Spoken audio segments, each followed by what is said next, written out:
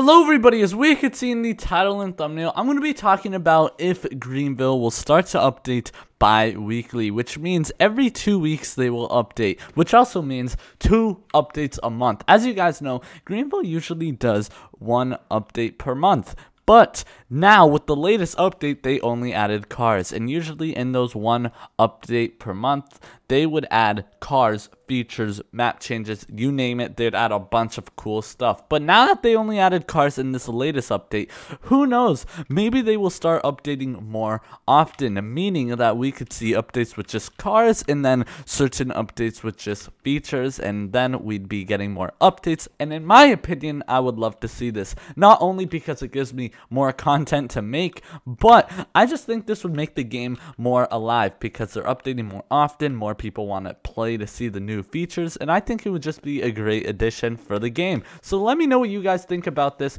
Comment down below if you agree. Hopefully they start updating every 2 weeks, and man, if they update consistently, that'd be pretty insane if you ask me. So yeah, hit that like and subscribe button and comment down below what you think. Anyways, peace.